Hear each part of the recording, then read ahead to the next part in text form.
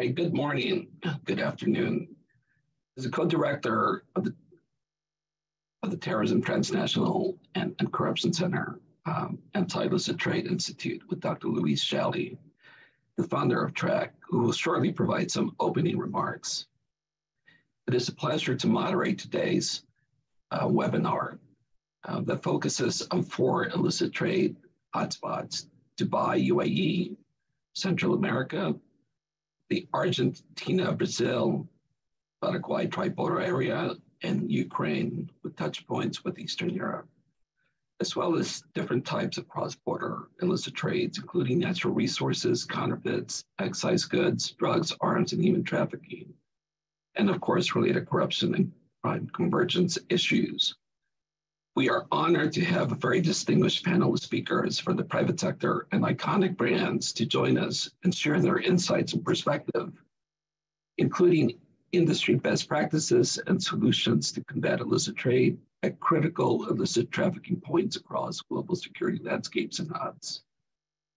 In understanding some preliminary research, and undertaking some of the preliminary research, examining these 4 hubs in greater detail, we are seeing some interesting interconnections across illicit markets internationally and the destabilizing effects that they have across other trade hubs, supply chains, free trade zones, and safe havens for an array of bad actors and threat networks and their enablers.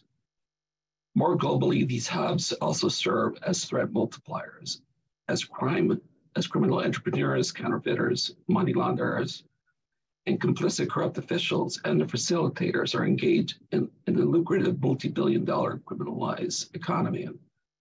In fact, the United Nations has estimated that the dirty money laundered annually from such criminal activities constitutes up to 5% of global GDP, or about 4.5 trillion in 2021.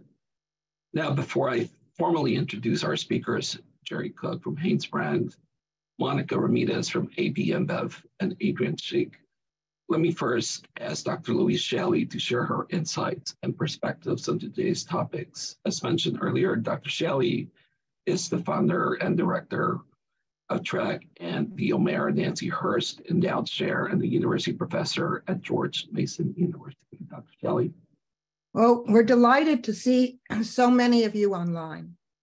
And looking through the list of participants, we see that we have a really international audience with enormous knowledge.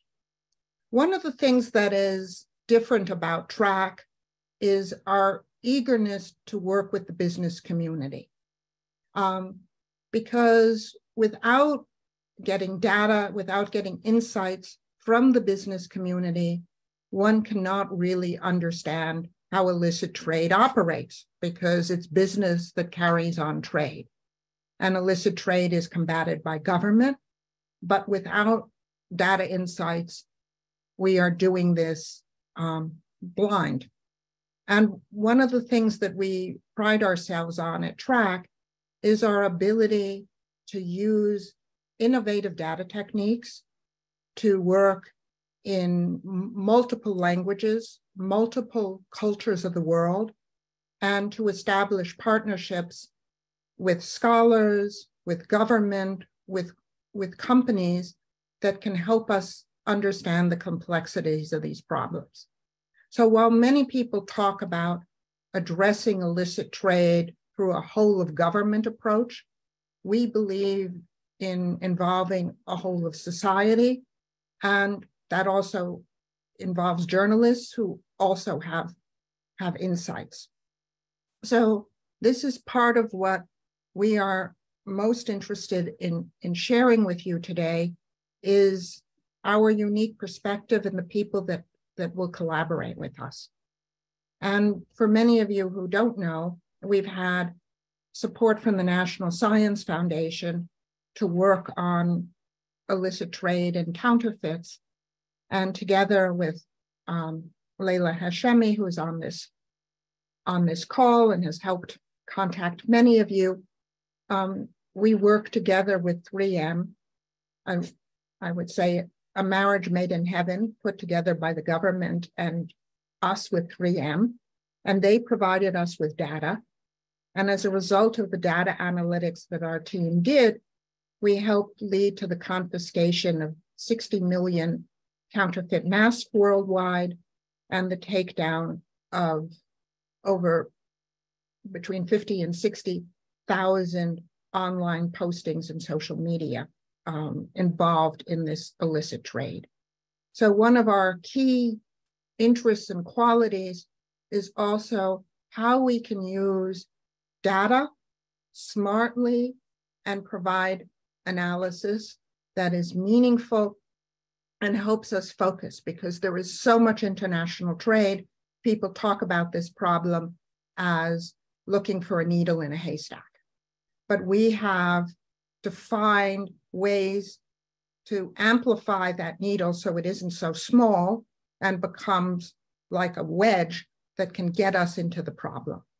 So with that, I will cease my opening remarks and turn it over to the enormous expertise that we have in this panel today, who are working in different sectors of the economy and are trying to combat illicit trade in free trade zones, in ports, in the maritime context, and in many others. And so I think you're going to have a very interesting day today in looking at the diverse ways that corporate leaders address this problem. So thank you for joining us. Thank you, Dr. Shelley. Thank you for the emphasis on the whole of society approach and how it takes a network to fight networks, including working not only with governments, but the private sector, civil society, academia, and developing public-private partnerships. Our first speaker is Jerry Cook, who is the Vice President of Government and Trade Relations with Hanes Brand, Inc. Hanes Brand leading brands include Hanes, Hanes Herway, Bali Champions, Bonds, and Gear for Sport, and many others, with sales of over $7 billion annually. Jerry joined Hanes Brand in 1987 and managed various engineering functions and strategic planning roles at Hanes. Jerry? So thank you, David, and thank you, Dr. Shelley, and thank everyone for joining today. I appreciate your interest in this. I think Dr. Shelley kind of wrapped it up with a very key statement. It takes the whole of society to address this because it's affecting the whole of society, and it's quite a challenge. The challenges that we are facing really, and specifically in Latin America, is it always feel a little bit awkward trying to broad stroke over a whole region of the world, but I think it's fairly obvious when you're dealing in Latin America. There's different heat maps depending on how you look at illicit trade. But one thing's for sure is it's there, it's dominant, and it's growing. And part of it that we're facing is the challenges of how you integrate global economies and how they work together, sometimes facilitate illicit trade, and sometimes illicit trade is able to mimic and look like legitimate trade and stay below the radar. But at the end of it, it's all tied to one event, and that is the conversion of illicit trade to money. Because if they were not able to profit from it, they certainly would not be. So that's, at the end of the day, it's always going to be about the money. So what do we run into? Well, I would say there's probably 5 key areas that we constantly are stumbling and being challenged that we run into. The first is illegal drugs. Hands down, the most lucrative part of the illicit trade, and it's rampant in every country, including the United States, either as a producer, shipper, a consumer. You know, we can call it last mile, last neighborhood, last street, last person, or the initiator or the provider of chemicals. But it is a very important supply chain that is a very lucrative supply chain, very robust and very successful. And it weakens pretty much all assets of society today. from very high-level corruption to local law enforcement to internal security for companies, and it is quite a challenge to manage that. It is estimated that the illegal drug trade in Latin America alone is worth annually over $150 billion. That, when you put up against the size of Fortune 500 companies, dwarfs quite a few of them, and it provides a lot of cash for the influence they need. The second area is in counterfeits, and this goes right at brands' reputation, their credibility, the value to the shareholder, and as in the United States, an increasing number of people are going to rely on 401ks. So in many ways, that also goes to the credibility and potentially the taking of value down of people at home and their pensions and their 401k investments, because the WCO estimates that somewhere between 5 and 7% of all global consumer trade is counterfeit trade moving along. And the reason for counterfeits is obvious. It is to get something that is perceived to be equal to at a significant discount without paying the copyright on the trademark. But in many cases, apart from just wearing apparel, you're talking about the counterfeiting of computer chips, the counterfeiting of food, the counterfeiting of critical nuts and bolts for airplanes that can undermine and create major safety issues.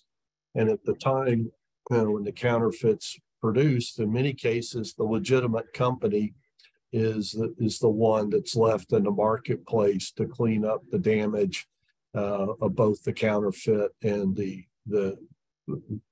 damage that a fake does to the individual. The other one that you run into is also the things. Cigarette industry has this quite a bit, but it's really cigarette, vaping, and alcohol. These immediate consumables that have high excise taxes on it.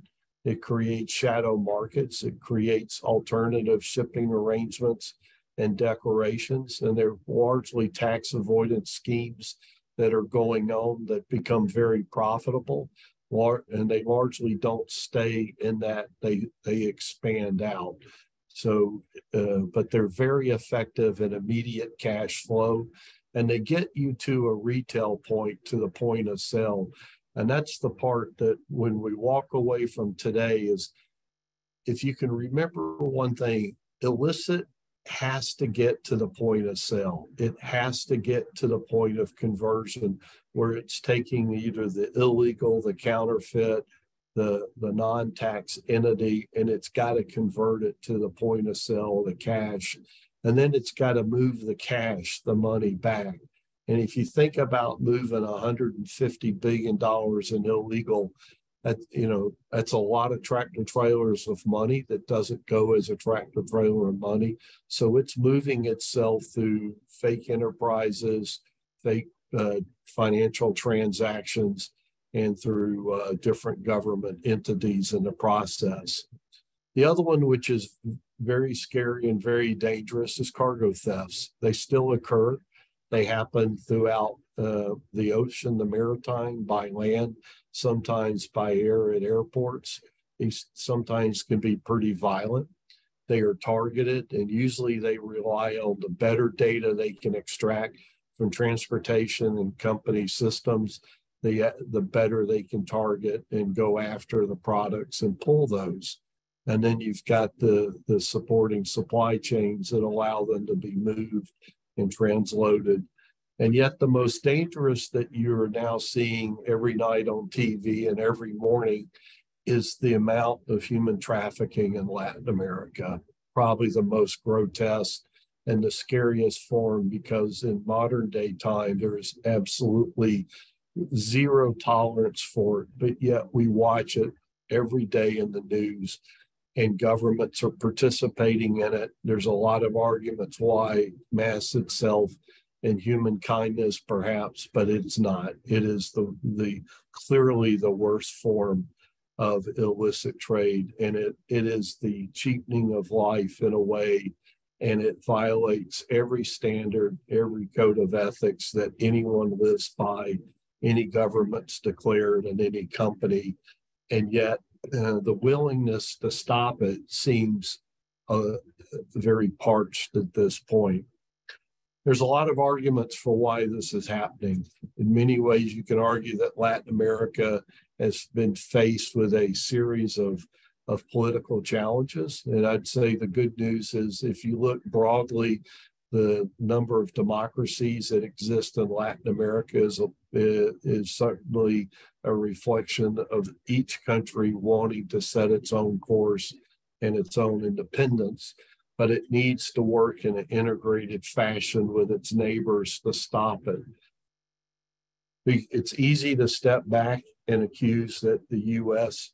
has made it more difficult by trying to carry forward into the 21st century a Monroe-type doctrine, which has alienated certain countries' willingness to participate. But I think at the end of the day, we have to realize that the real alienator is the need for money, and it is the greed side of life that drives this. And so building out those supplier relationships to ensure you know who you're doing business with. David's had pretty good hand. I'm sure Dr. Shelley spends a lot of time with the data mining, but grasping that part of it. And it then ties into the last piece, and that is the illicit trade of moving arms and weapons. We see that throughout Latin America. You can see it certainly south of the United States, very clearly in Mexico. From the 1970s forward, there's a couple of interesting studies that talk about when you combine the illicit trade of drugs, people, and money with weapons, that you're looking at over 70,000 people have probably died in that terrible kind of paradigm that's been laid out, and it amplifies itself. And just kind of in closing, I think that the United States, and it's spent a lot of time, whether through the congressional resource or groups like this looking at it, but we're losing the battle. The amount and the sheer volume of illicit trade is not backing down, and it's getting bolder. It's no longer just a border issue. It's all the way into the center of every state. In many cases, almost every city in the United States and every city and state in Latin America.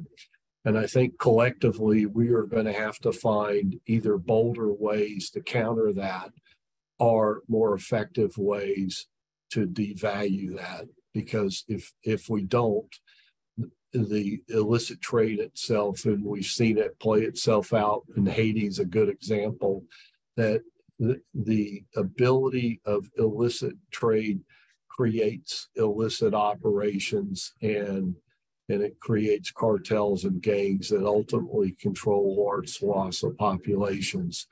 And that includes maritime, land, sea, and air. And I think it's incumbent upon us today to work closely together to not let that be our future. And David, with that, I'll pause there and turn it back over. Great. Thank you very much, Jerry. And I do want to get back to, during the Q&A, to some of the great points that you made. I do agree that we are losing the battle. And the realities and challenges that you point out only really magnify some of the challenges and why it is important that we galvanize through collective action to really address these threats more holistically. Our next speaker is Monica Ramirez-Gil, who is the Global Director for Regulatory and Public Policy and Corporate Affairs at AB InBev. Anheuser-Busch InBev is the world's largest brewer and the maker of more than 500 brands sold in over 100 countries, including Budweiser, Bud Light, Corona, Stella Artois, Beck's, and many others, with global revenue at an estimated $50 billion in 2022. Monica will be presenting on illicit alcohol and its market challenges. Monica. Thank you, David. Thank you for the invitation, and thank you, Dr. Shelley. I'm really happy to be here sharing this really interesting topic with everybody. If we go to the next one, I would like to share with you the world of illicit trade from the alcohol beverages point of view. Important thing to mention here that this applies to any sector. So, you know, the principles that I'm going to share with you, it could be applicable to any sector which is susceptible to illicit trade. So in the case of alcoholic beverages, what we did, and we've been working with illicit trade on alcoholic beverages, the brewing sector, which beer is not the problem, but it affects our industry in a negative way. So we have been studying the size, the shape, the drivers of illicit alcohol for more than 15 years now. And so the first thing that we had to have clear is, what are we talking about? Then saying, you know, then to have a good understanding of the size and shape. And then, okay, what are we going to do about this problem? So if we go to the next one. Next is try to understand the definitions and try to understand with our key stakeholders, meaning the consumers, meaning the government, meaning our peers, etc. What is it that we're talking about when we talk about illicit alcohol? And this happens in many industries. Sometimes it is ignored, and we have a conversation, for example, regarding regulations or regarding people consuming, or the labeling of the products of just the recorded part, just the green part. And then the big elephant in the room is ignored. I was a couple of weeks ago in Zambia, where the level of illicit alcohol is 69%. So, we talk a lot about the 31%, which is the rest of the illicit part, but not the illicit part. So we want to raise awareness of these big elephants in the room and find ways, from the private sector, making good partnerships with the public sector to try to close the gap between the price of licit and illicit, which is exactly in the case of alcohol, the biggest driver is the price gap. Next. So trying to define the different shapes of illicit alcohol, we see contraband, we see the contraband of the final product. Let's say, for example, a product that is smuggled into a country without paying customs taxes, or the contraband or smuggling of ethanol. And this is really interesting. Ethanol, industrial ethanol that is meant for other uses that not human consumption, is diverted into the alcoholic beverages world. And this problem got much worse after COVID or during COVID, because of course all countries relaxed the regulations about rubbing alcohol out, about getting prepared for the COVID. These ethanol imports were really relaxed, and we now see the consequences. All the countries have a lot of ethanol around, and that has been sold as illicit alcohol. Counterfeit, no need to explain. We see a lot of counterfeit, a lot of refill bottles of very expensive alcoholic beverages with really low quality alcoholic beverages. Also bottles full of ethanol with a little bit of flavor and with a color that looks like wine. And it's a wine that has a level of alcohol of, it can be very easily 30%. And it's regarded as alcohol, is sold as alcohol. Of course, it's a counterfeit. Artisanal for trade, we see these a lot. I saw a couple of weeks ago in Zambia, there is this beverage called chibuco. So we have to understand that there are some traditional and artisanal practices in many countries. That is not illicit. The illicit part comes when these becomes for trade and it becomes really high, in large quantities, and it lacks all the sanitary, minimal requisites for that, for being safe. And we saw, for example, in the case of Dominican Republic during COVID, at some point in the first 6 months, we had more people dead of illicit alcohol, of a substance, of a liquid called cleren, than of the people that was dead due to COVID. So this happened very similarly in the case of Mexico, in the case of India, South Africa. The country ran out of pineapples because everybody was, fermenting their own moonshine and everything. So this artisanal, when it becomes trade, it is bad news. Surrogate is alcohol that is not intended for human consumption. It's people drinking the colognes, the mouthwash, etc. And tax leakage, we have engaged the government because this is very important, is in many countries, there's a very large pool of value for the government. Just to give you an example, in the case of Zambia, that we had a conversation with the government, just for the smuggling tax revenue that is lost and for the excise taxes that are lost, there is a pool of value of more than $150 million just for a small country like Zambia per year. So that's very attractive also for the government to fix this problem. Next. Size and shape. And in general terms, although, you know, in a global level, 1 out of 4 bottles that people drink in the world is illicit. And meaning that, so that's 25% of the alcohol around the world on average is illicit. Of course, if we look into Africa, it's nearly 50% of the alcohol is illicit. And here in the US, of course, is less than 2%. On average, 25 in volume terms. And in value, what is really interesting here is that, in some of these cases, it is not easy to calculate the value because we're comparing, for example, a bottle of whiskey, blue label at full value, or the one that is like, the one that is not full value. So there, it can be much lower, the size of the illicit market, taking into account that that bottle is sold very cheaply. Important also the fiscal laws. So in this one, the big message here is, and for alcoholic beverages, but for any other industry, is very important to see, what is the size, what is the shape, what are the drivers, to understand what are the dynamics of the market before doing, having any decisions. And of course, it's not easy to measure an illicit market. It is very difficult to measure a licit market, of course, far more difficult to measure an illicit, but as much as possible, we have Euromonitor International that has supported us for many years, more than 50 something studies on illicit, and there's already a methodology that it has been already created. We can share with you this information, and of course all this information is public for you to take a look and dig in if you're interested also in the methodology of quantification of illicit trade. Next.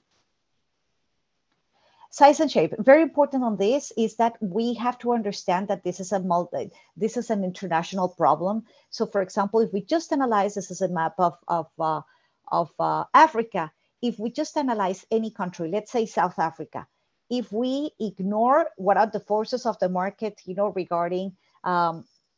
regarding importation or smuggling of ethanol, and then the other beverages that South Africa is producing in South Africa and that have been exported legally and illegally, we don't understand. So it is very important to take a very high level view to understand the drivers and not to analyze just one country. Next.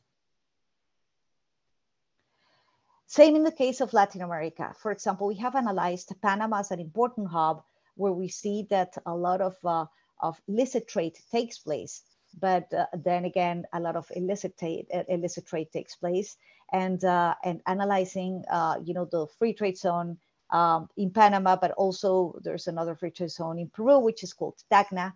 We see flows of ethanol and finished product, throughout these countries.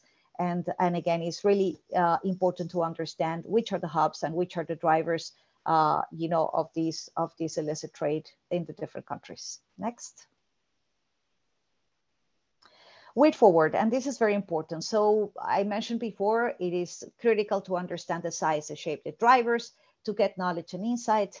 The other one is raise awareness of this big elephant in the room. We have worked at OECD level with the World Health Organization, and in raising awareness of recognizing the problem. This is a health problem. This is people, if they drink a counterfeited beverage, they die. Or in the best of the cases, if the beverage has methanol, people get blind, and this happens in many countries around the world. So this is a critical problem that is not just for the industry, but for the community. We have been working in many countries to raise awareness of this and to raise awareness with the consumers. of the dangers of illicit alcohol. The other one that we see that is very important is COVID-19 lessons. We have, in a couple of years, a compressed experience of how really tight regulations and really tight control. In some countries, we had to close our production plants. We had to close, the bars, the mom and pop stores, the restaurants, etc. We all have lived through what happened through COVID. But the illicit players of the market, they didn't rest and they didn't have any restrictions. So in many countries where we have been making some advancements in, controlling illicit trade and closing that price gap, again, COVID messed up the whole thing again. And it was an amazing opportunity for illicit players to gain a lot of ground. We have a lot of lessons learned from COVID that can be applied in many sectors and for future, regulatory framework, not just of alcoholic beverages, but of any other product that is excisable or that is controlled in some way. Next. So, and the most important message here is that we need to find a solution according to the problem. So what we've seen in the past in many countries is that the government, they are aware of what is the problem, and then they have a solution which doesn't have anything to do with the problem. So for example, if we're talking about counterfeit, it's very easy to see, okay, let's check all ethanol regulation and then the control. We have one example in Colombia. You see the picture in the middle, the policeman there, right next to him is a little lab where it's very easy to, like a COVID test, just a little bit like a pregnancy test, like, you dip into the, in this case, ethanol, and you see it is denatured or not. If the, ethanol is denatured, it's not meant for human consumption. If it is not denatured, then it has to, to be controlled in the borders and throughout the final, throughout the whole value chain. So this is a very very easy to implement, low-hanging fruit regulation that can be applied in any country. Most developed countries have this in place, but most developing countries, they don't have it. So it is a good start. Smuggling, super easy. Customs targeted interventions. We don't need to have, for example, we see the far right picture is fiscal marking. This is marking each and every bottle of can. So this is the classic example of, for example, we have a country like Dominican Republic.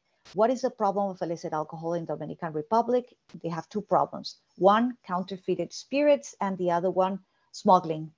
So, if the government has a solution to the problem of smuggling internally, nothing is going to happen to the products that are coming.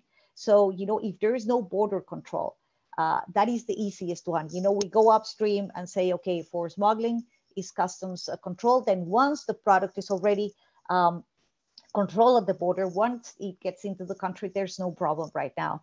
The case of the fiscal marking is having, let's say, for example, I break my arm and I have an appendix operation. Like, I have a completely non-related solution to the problem that I have. And this is critical. And this has been the case in some countries where governments have been misguided into solutions that they don't match with the problem. For example, for artisanal food trade, support the local artisanal producers, encourage formalization. Illicit trade has to do a lot with developing in the country and development. So we have to deal a lot with formalization and give the to the artisanal producers a good framework to support their production and to get out of these illicit, and in some cases informal, not illicit background in which they operate. And of course, for tax leakage, we have an amazing opportunity with technology. We have helped in some countries to introduce, for example, electronic invoicing systems, not just for alcoholic beverages, but for the whole country. We have been the guinea pigs in many countries, and technology has permitted governments to be very active in in enforcement, and it has provided not just control on illicit, but control an important increase in fiscal revenue for the country. So these are the solutions according to the problem. Next. Just to finalize, to end this initial part, I would like to share with you, this is 1933, 90 years ago. A prohibition was lifted here in the US. So after 13 years of prohibition with alcohol was illicit, then we had 100% of illicit market here in the US. Now back to 2023 or starting 2023, we see that the level of illicit alcohol right now in the US is less than 2%. What did the US make to make, from 100 to 2%? And then if we go to the next slide, then we are on average 25% right now in 2023.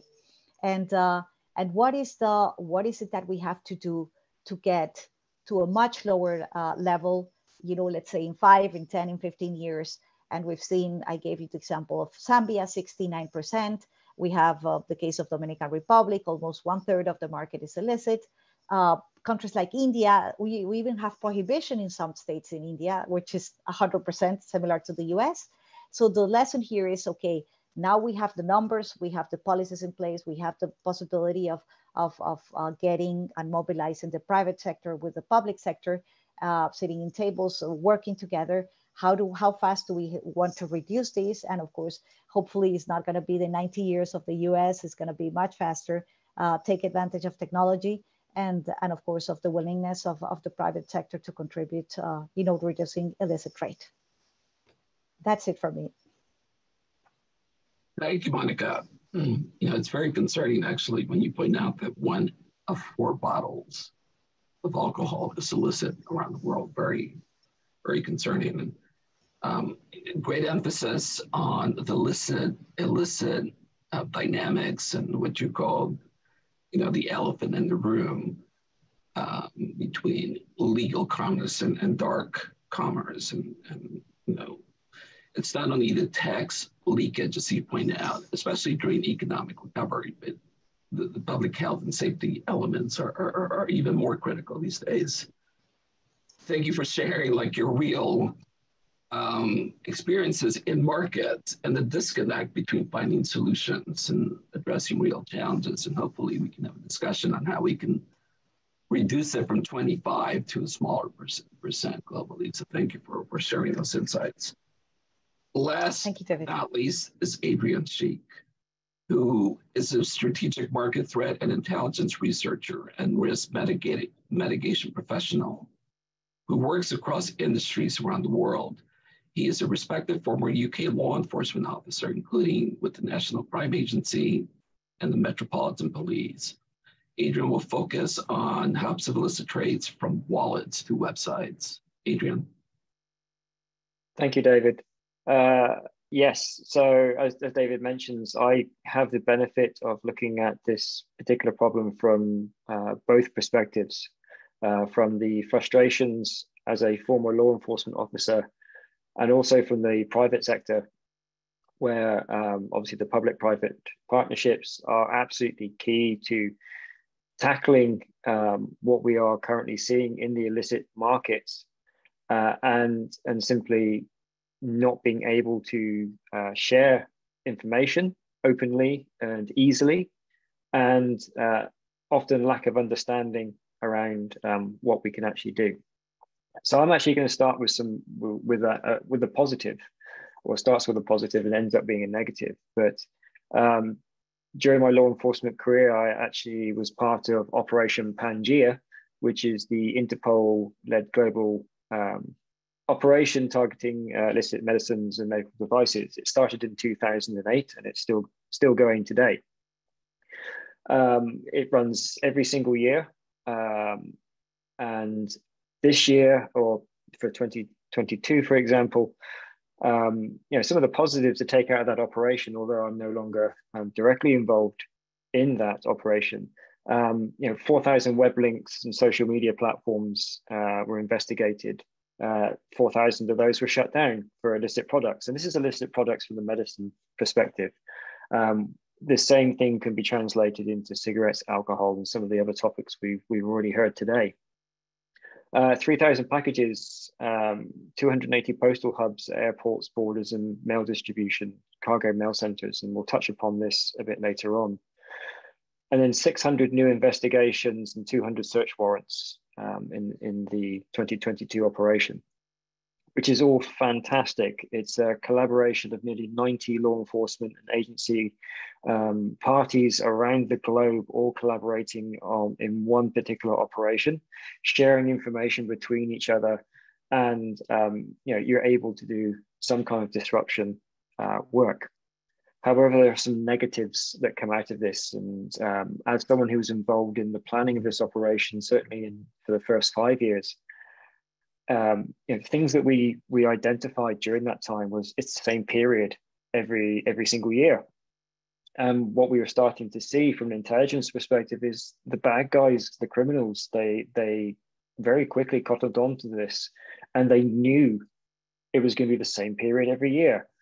So in the month or two run up to the actual operation itself, you started to see the online chatters saying, oh, don't forget, it's Operation Pangaea coming up soon. Don't forget to do this, don't forget to do that. So they actually shut down some of their operations during this period. They also sacrificed, dead wood within their organizations and their operations. So websites which they no longer use, were no longer functional, they left up. Maybe there was an affiliate who wasn't doing exactly what they wanted it to do, so they would sacrifice an affiliate. The Danish Medicines Agency, in the last operation, pointed out that it was the usual suspects that were identified. So then you start to question, if it's the usual suspects and you already know it's the usual suspects, is this operation actually having any impact? Because we're seeing the same people year in, year out reappearing. Between Pangaea 2 and Pangaea 5, we tackled and removed over 10,000 illicit websites, links, and social media posts. And this was per operation. I think the most we did was over 15,000. Yet the current numbers are sitting at around 4,000. But the illicit pharma trade, across its broad description, is only increasing, yet the numbers are decreasing in terms of the actual, disruption activity. So the numbers are just not simply matching there. And then the final sort of negative to take away from this is that it's virtually the same illicit business model from 15 years ago. And this business model from the illicit crime perspective is still working today. And the key here is, from their perspective, you don't fix what's not broken. And clearly it's not broken because the same model is still in operation and still works to a certain perspective. So next slide, please. So the biggest impact on certainly the illicit pharma trade, due to the various different smuggling routes and transportation routes that are used to supply the illicit pharma products, was actually the pandemic. But the pandemic then spawned a new business opportunity. And this is where us as investigators, law enforcement and so on, we are very, very, very slow to pivot and monitor this new activity. So what we see on the left-hand side is a TikTok post where the seller is selling Xanax. Obviously, Xanax is a prescription-only medication. Can't sell it online, certainly won't be selling it on TikTok, breaching a whole load of laws and regulations worldwide. But, and as part of Dr. Hashimi's work, the same seller then pivoted straight into pandemic-based materials. In this case, it was the 3M face mask, as Dr. Shelley mentioned during the introduction. So where they saw their business model being impacted by the postal service being closed and trade routes being disrupted, they pivoted very, very quickly into another illicit trade, almost seamlessly. And then we saw the increase in COVID-based advertising and materials. What you can see on the screen there now is, a potential COVID-19 vaccine. And this actually came out a full 8 months before a vaccine was available. But we saw the same actors moving from their illicit pharmaceutical businesses into the illicit COVID business. And their high-tech research facility was actually the address below in New Mexico.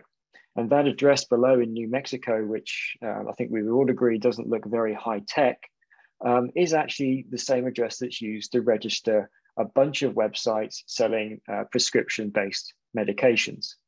So again, they are simply just pivoting as quickly as possible. And the disruption mechanisms that we're putting in place are simply not able to move as fast or are willing to move into new areas without significant research and development.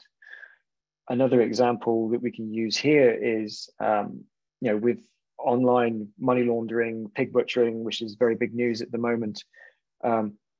Really, we've only seen in the last couple of years specialist legal action into reclaiming crypto funds and money based upon these fraudulent activity. So the same would happen here with the illicit economy, is that it's really only been the last couple of years where we've been able to pivot into that. Bearing in mind that a lot of the crypto, certainly Bitcoin, for example, has been around since 2010, 2009, 2010.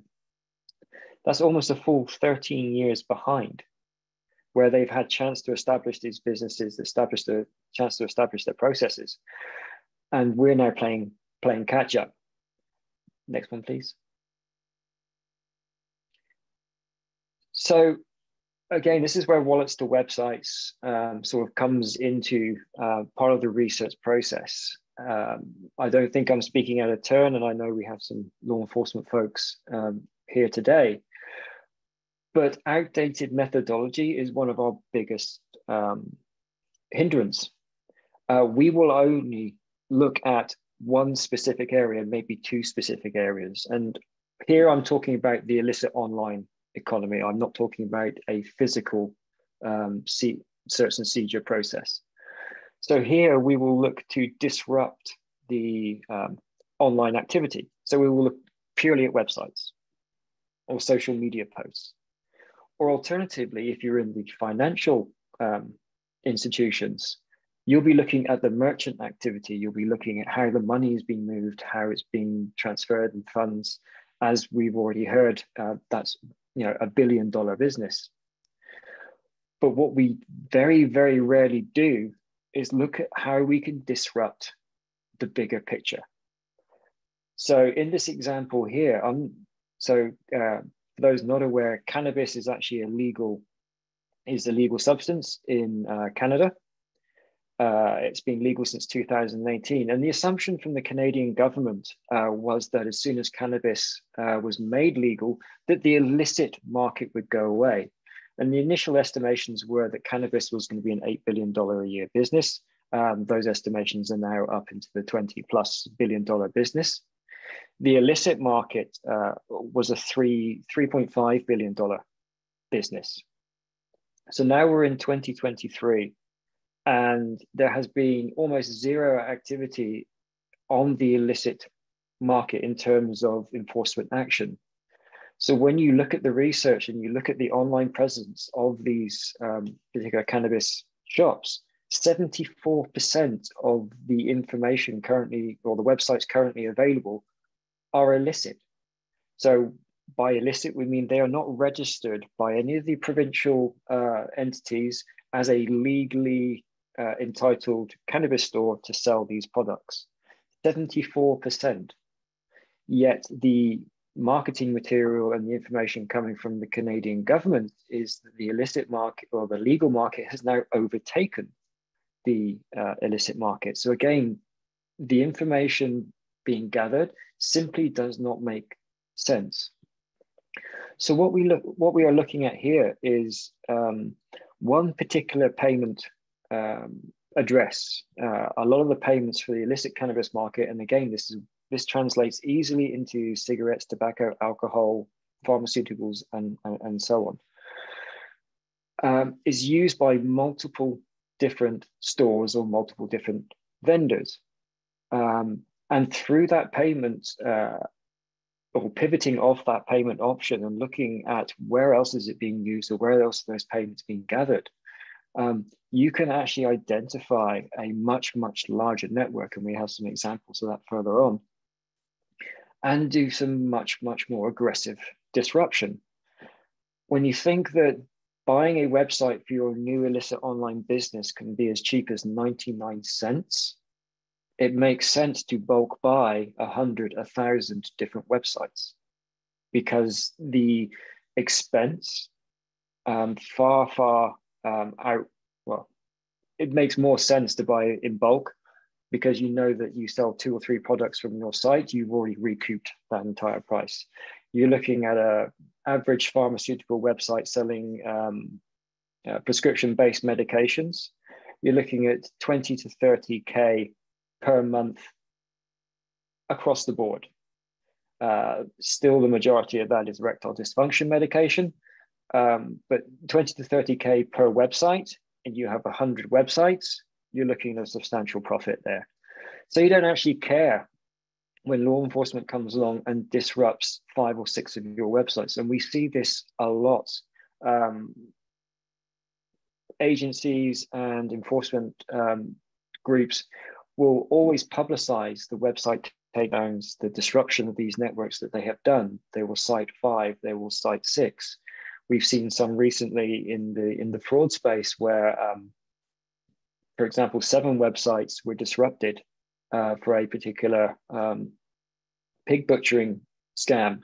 But when you actually looked at it, they missed 27 other websites directly linked to that site. And those 27 websites were linked to another 871 websites. So in fact, all that actually happened is that they took a very, very small percentage out of the game. And there's another 850 websites that are simply still operating, and business has not been disrupted at all. When we see enforcement action in Canada around cannabis from law enforcement, if you're monitoring the social media platforms and monitoring the social media intelligence gathered from these groups, they simply mention that they've had an issue with their website and please use our other one. So business has been disrupted for a maximum of an hour. Next slide, please.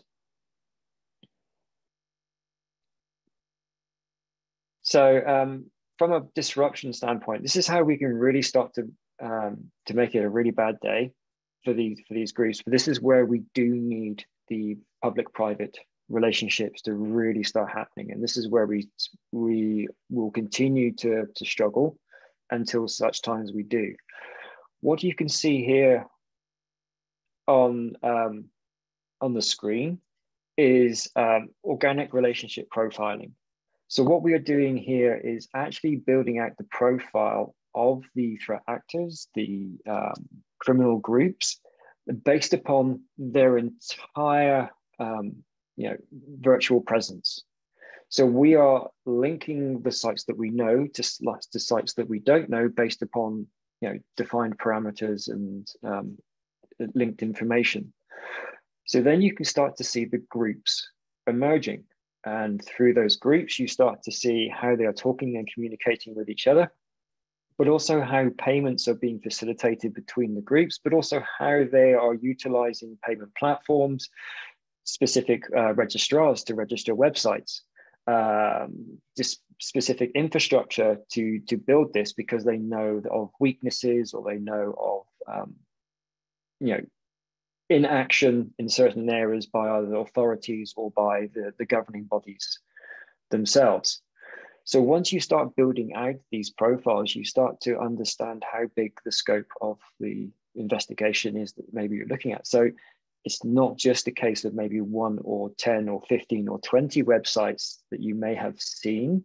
It's actually a much larger problem. Next slide. So through this profiling, this is where you start to identify the single points of failure for unconnected illicit websites. And again, I will state this works across the board for any illicit online economy: cigarettes, alcohol, drugs, and so on.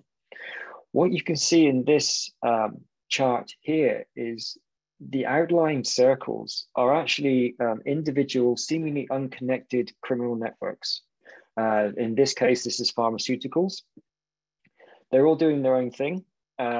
You're able within the environments to make the links between the payment pages, the websites, and their online presence. What you don't initially see from that, and the typical law enforcement or typical agency approach right now would be just to take down one of those circles. But as you can see from this visual, removing one of those circles actually has zero impact on the criminal group itself. You can take down 2 or 3, and maybe that would be annoying, but it certainly doesn't impact this circle, larger circle, which you see in the middle, which is actually the criminal group's main infrastructure itself. So that's essentially the command and control for that group, where it has nothing to do with the pharmaceutical markets, but they are communicating through websites themselves. They actually have some money laundering sites set up, which have got nothing to do with pharmaceuticals. They're actually using freight and logistics sites, for example, which are very, very popular to launder funds through. But in this example here, we can take down those groups around the outside.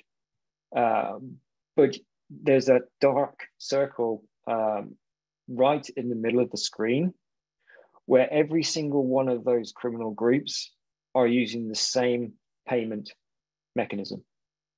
That's a single point of failure right there. We can take down all these websites, but if we targeted that single point of failure and we had the right information, the right collaboration and cooperation from the private sector and public bodies, this entire network would be disrupted. However, we need to change some of the thinking from law enforcement as well. And speaking as an ex-law enforcement officer, we're 30, 40, 50 years behind the curve. When this information is provided to law enforcement, and this has been done very, very recently, certainly here in Canada, for example, the response back is, well, we need to have a physical arrest. We need to have an indictment, which you can understand that approach, but that approach is very, very 30, 40 years ago, when you slapped some handcuffs on someone, put them in front of a judge, and they were charged. You can have a return on investment or a harm reduction figure associated with preventing this illicit network from targeting the citizens of your country. We did this in the UK many, many years ago, where we could estimate how much money we had returned back to the UK economy by disrupting an illicit network or a bunch of illicit networks. And those numbers were in the triple millions, shall we say. But no one was ever arrested. Now, when you look at some of these groups and how they operate, such as cartels and so on, out of South America, and certainly some of the Russian and Chinese underground groups, I would always argue, and slightly tongue-in-cheek, that being arrested by Western law enforcement is a lot nicer than some of the repercussions they would suffer after their entire business model is disrupted or destroyed or dismantled, depending on your wording, by the same law enforcement agencies.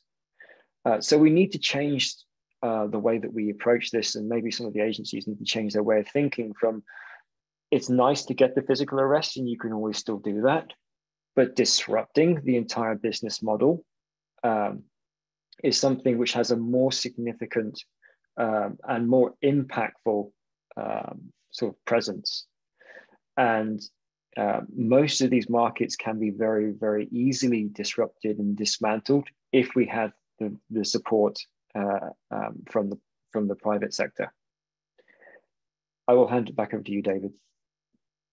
Hey, thank you, Adrian. Thank you for really sharing the good, the bad, the positive, the negatives on efforts to counter the illicit trade, not only in illicit pharmaceuticals, but some of the other illicit markets, and really highlighting the agility and sophistication of today's criminals, not only across hubs, but across the digital world, and why we need to deal with this outdated model approach to countering these threats and better organize ourselves.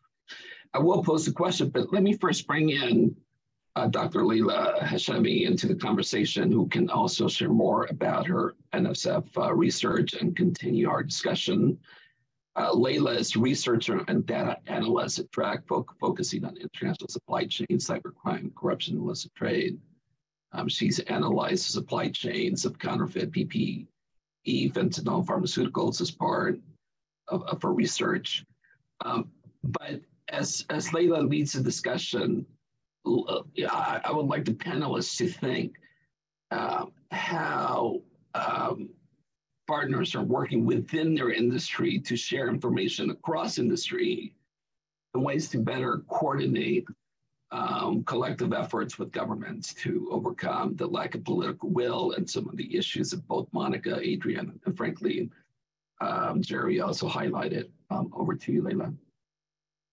Thank you so much, David. And thank you to all of our speakers for highlighting what illicit trade looks like across sectors and sharing their really important insights, such as how there are often blurred trade boundaries between illicit and licit in global economies with international supply chains.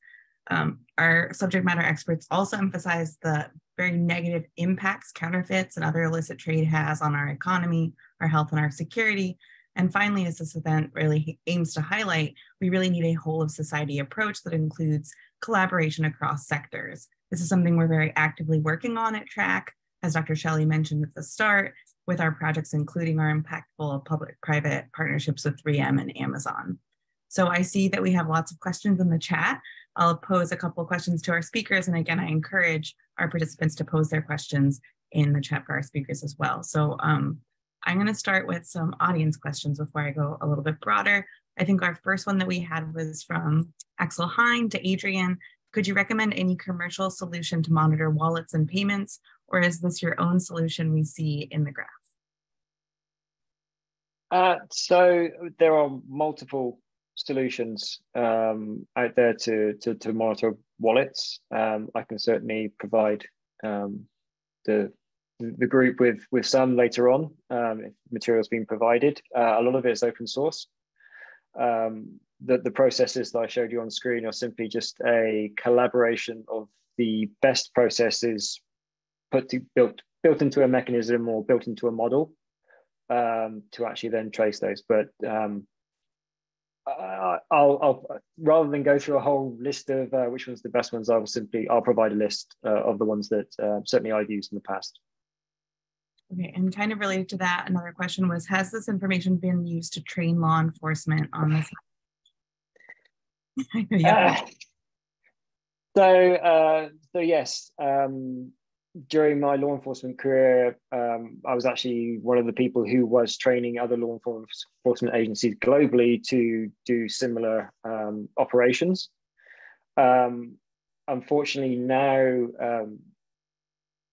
because there is more focus, I would say, on, again, returns of investments and spending of money, and resourcing is always an issue, and expertise.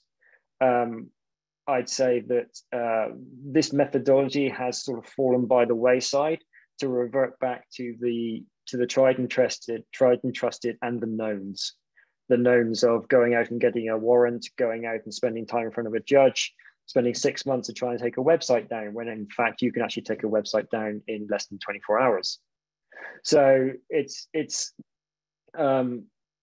certainly something that would need to be sort of reinvigorated. But yes, it's certainly not something that is commonly used anymore, unfortunately. Something that maybe should be used, and we can use your help implementing, Adrian. Thank you. We have a question for Monica from Braden. How does worldview, specifically religious beliefs and cultural norms, impact or change solutions for illicit alcohol trade in countries where prohibition is present? Thank you, Leila. Thank you for the question. I think this is a very important topic because we do have to consider, the local reality. But what happens in practice, so we have a difference of, the theory and the practice. A good example is India, where we see that there are some dry states, meaning that the alcohol is illicit to produce and to consume. But what we see is that in practice, what happens is that the neighboring states are taking advantage of these total prohibition in the state where the prohibition is in place, and they supply all the products. So it is a black market, which in practice is still very vital. And the only problem is that, of course, 100% is illicit, and of course there's an important pool of value that the state is losing, and then the other states are taking advantage of. Or not just the pool of value from the fiscal point of view, but job generation, the whole value chain of this industry. So another example is, I don't know if you remember at the Football World Cup in Qatar. It's a country where alcohol is fully regulated, and of course, a couple of days before the starting of the World Cup, we were banned to sell beer that had alcohol near the venues. Of course, we saw an important increase of illicit trade of many beverages. We were able to sell a lot of, which I think it was really interesting, the exercise that we did. We replaced alcoholic beer with non-alcoholic beer, so but zero, etc. But that's another story. But in practice, what happened is that this prohibition enabled, an important incoming amounts of illicit stuff. So we have to put in a balance reality with the ideal world, even if religion doesn't permit, in this case, alcohol. In reality, is that the market is demanding it, and we have to have, find the sweet spot to of course respect cultural traditions and the society where of the state that we're talking about in the case of India, for example.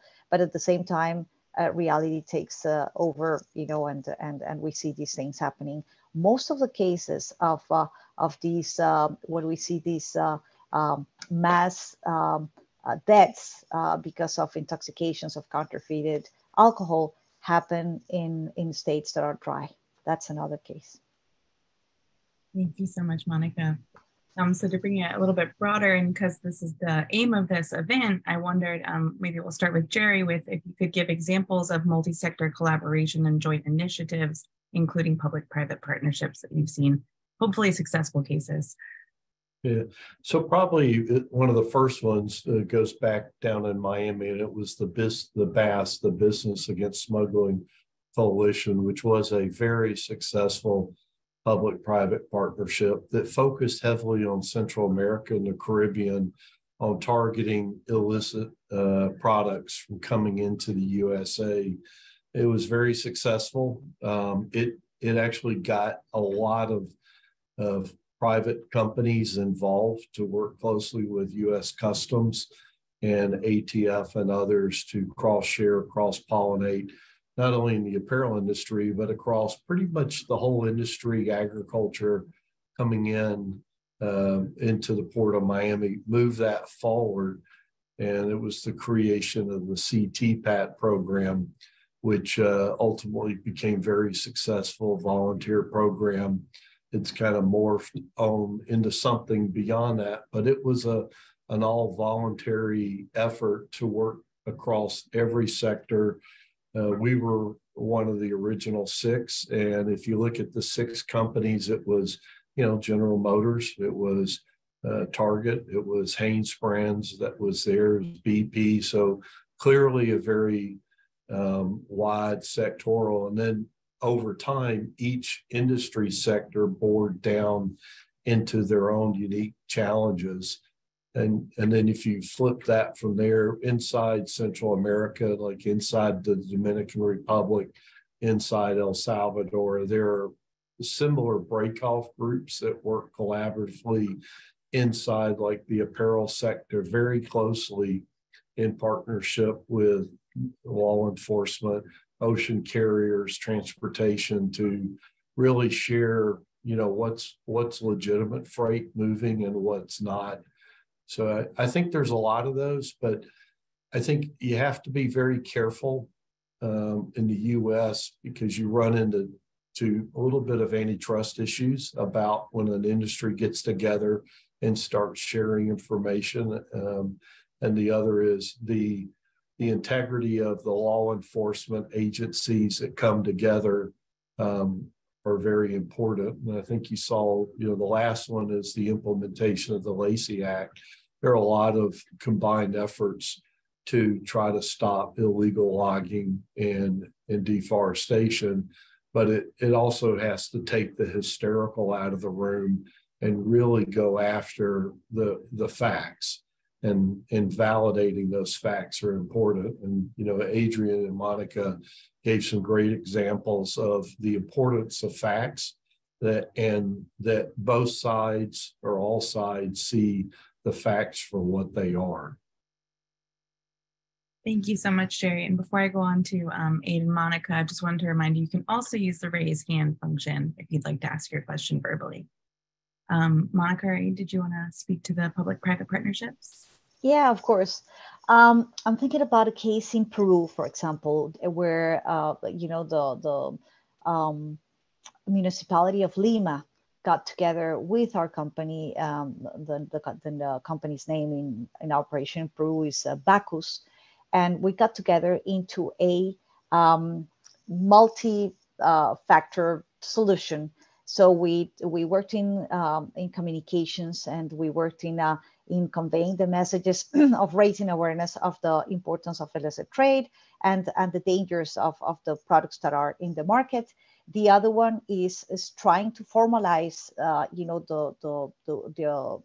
the products or the businesses that were informal, and the other one was to work on the value chain, the ethanol value chain. So setting up a very easy to follow regulation regarding ethanol control, denaturing the ethanol that is not meant for human consumption.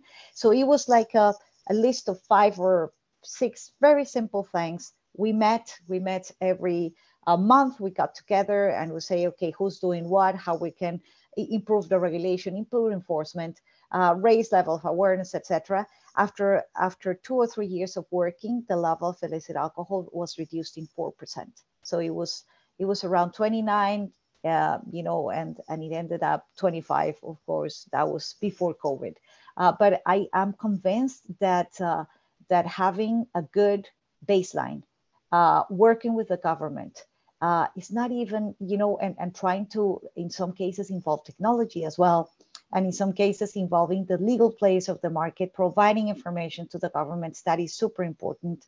And working together, I think it is not the way or an alternative. I think it is the only way we can all combat illicit trade. And I think the big learning that we've had after all these years of working is that we as private companies cannot do anything by ourselves. The government is very, very difficult to act in isolation.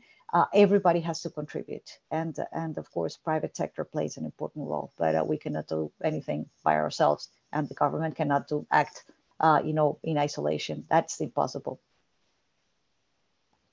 Thanks so much for highlighting that cross-sector collaboration and how it can have such impact. Adrian?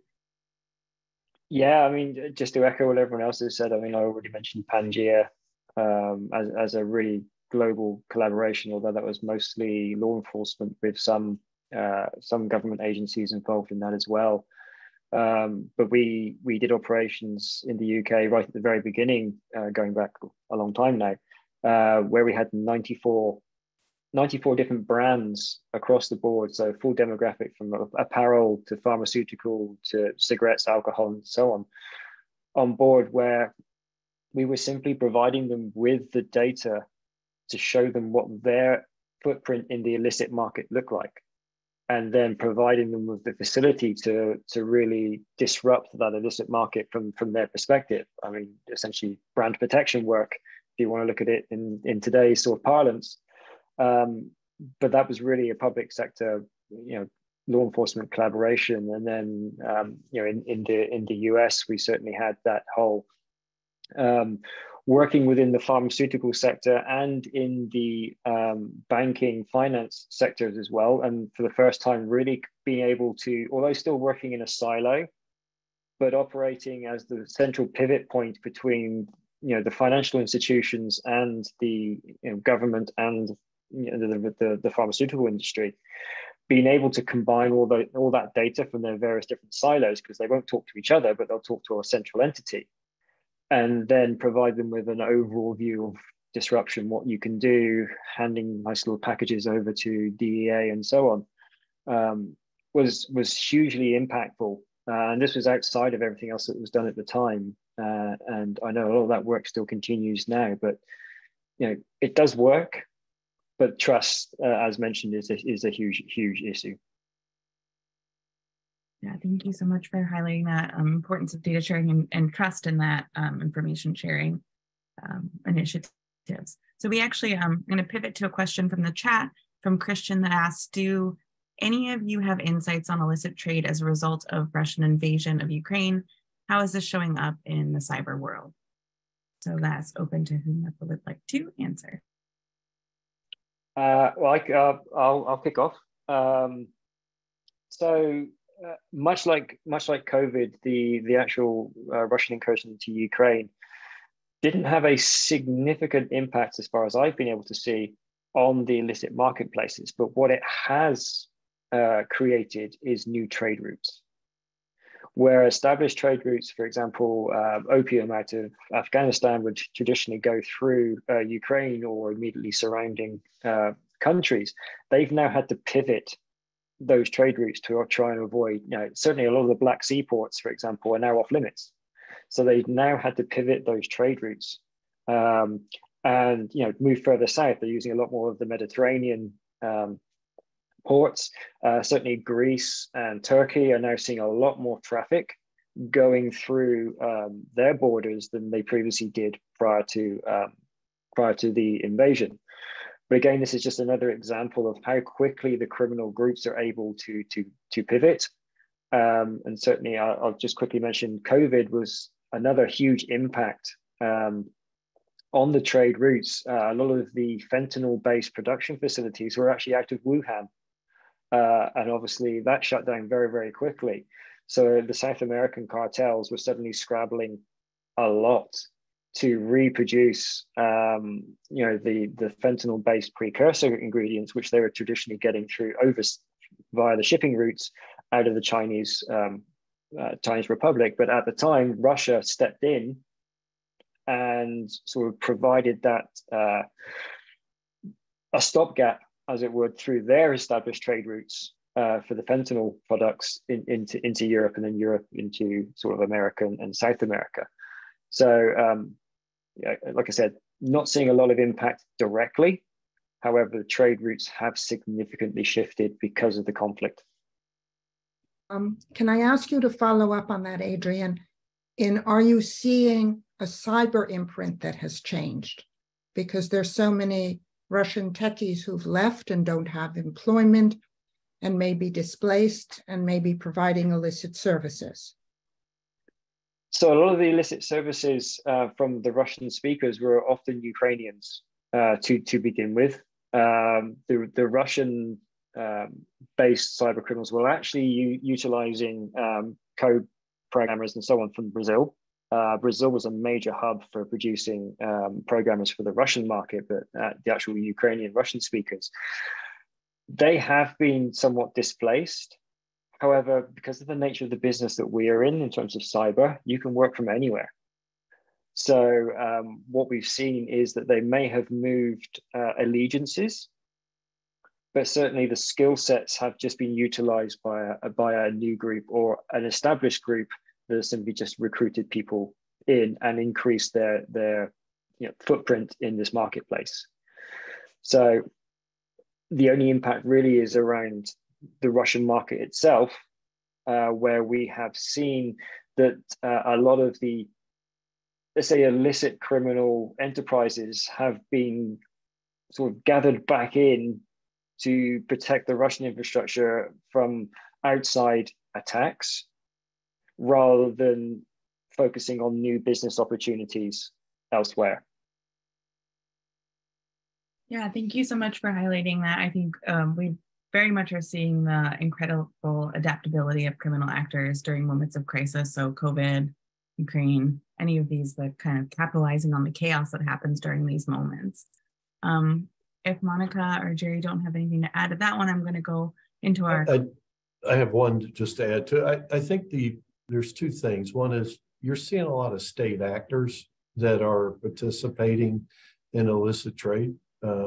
Clearly countries like India, the buying of oil, it's open, not just hiding it, but the open purchasing, the same thing in parts of Asia.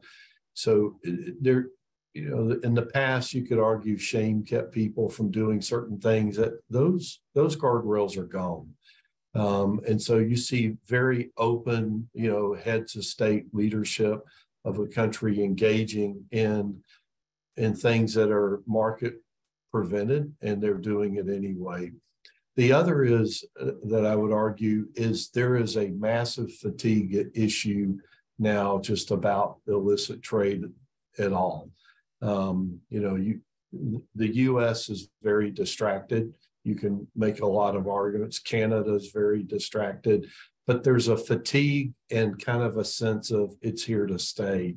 And that's the worst sensation to have in this type of problem, is to accept that it's here to stay, and it's over there, it's not here. It's in my neighbor's yard, it's not in my yard. That's not how you win the battle. And I think we have to really ask the question, lastly, to the major institutions all the way to the UN. There is a level of almost indifference that has reached throughout a lot of the international organizations that has accepted a degree of tolerance, or there's a level that it can coexist. And in the past, there's been a no tolerance for it, even while it flourished. And I think people need to be very concerned about that. And you're seeing the impact of that, because look at the levels of human trafficking that are going on now around Russia, inside Russia, the movement of citizens out of Ukraine by Russians, what's going on in the southern border, the number of people who are crossing oceans to move around North Africa.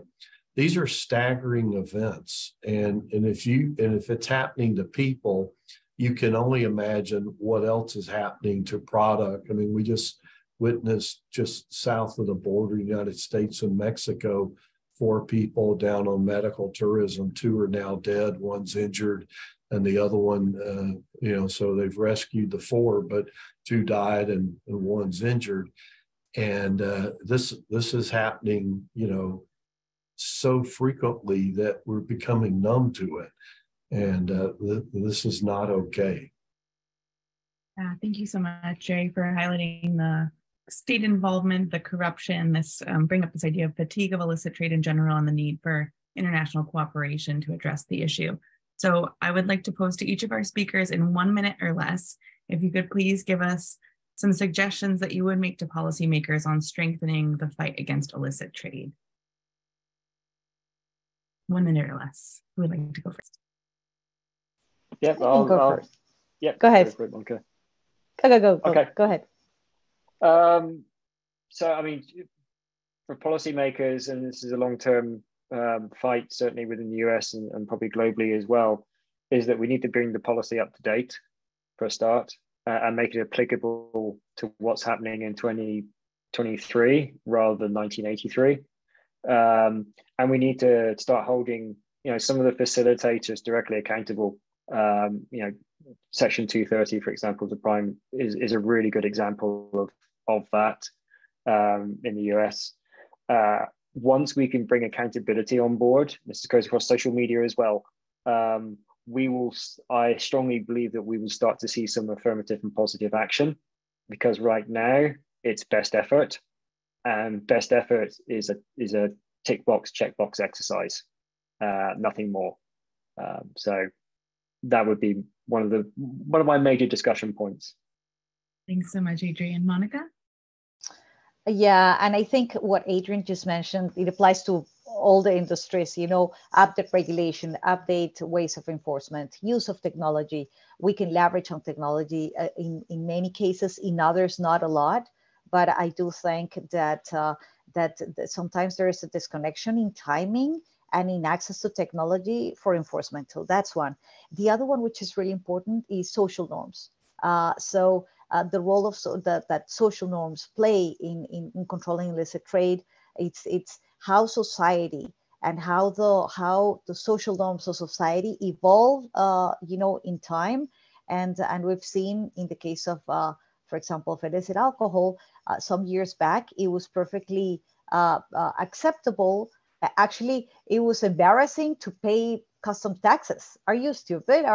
Let's buy something which is a smuggle, so you don't have to pay taxes. So that was the social norm 30, 40 years ago. So now it is unacceptable to buy, something that is not the real McCoy. It's something that is, software that is illicit, etc. So I do think that this is long term, but the roles of the changing social norms and how the society evolves, it's an important role that the government has to be an actor, not just a sole actor, but it has to provide input and work with the private sector. So that's another one, in addition to what I already mentioned before.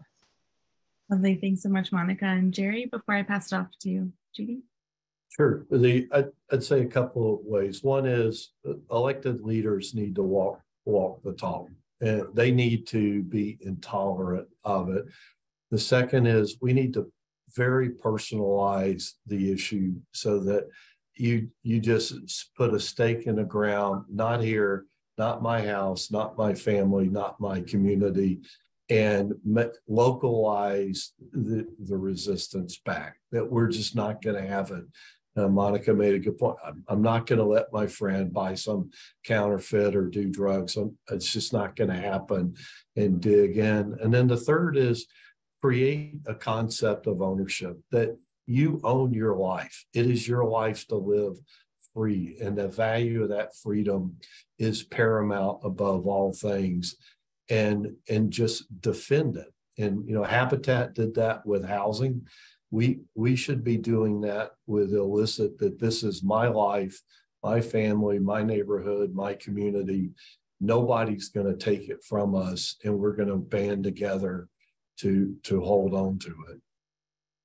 Thank you so much. Thank you to all of our speakers, and thank you to all of you for joining us. I'll pass it off to Judy Dean, our Deputy Director at TRAC, to close us out. Okay. Thank you very much. Thank you to all our three speakers, to our great moderators, and also to you all, the audience. It's been a great discussion and very interesting to us all. I just want to end with a few words about our project. We call it the HIT project, the Hubs of Illicit Trade, which is a research project that is sponsoring this event. It involves a global team of researchers. As David mentioned, we're looking specifically at 4 hubs of illicit trade: Dubai, transporter area in South America, Central America, and Eastern Europe. And we're working on in-depth reports for each of these hubs, and then a more concentrated final report of key findings and impacts, local, regional, and global. And in today's discussion, we're moving to a second phase of this project, which is the solutions. What can be done about these hubs, and what should our priorities be? And that is why for this, which is the third of our events in this project, we asked leading speakers from the private sector to give us their insights and their experiences and their suggestions and priorities. In this second stage, we're planning to develop a white paper of policy recommendations, and we're also planning a conference in September with the World Customs Organization, and also some other events and discussions. So if you're interested in this subject, please stay on our mailing list, and we'll let you know about further events and send you the documents when they're completed. And once again, thank you to all, and have a great day.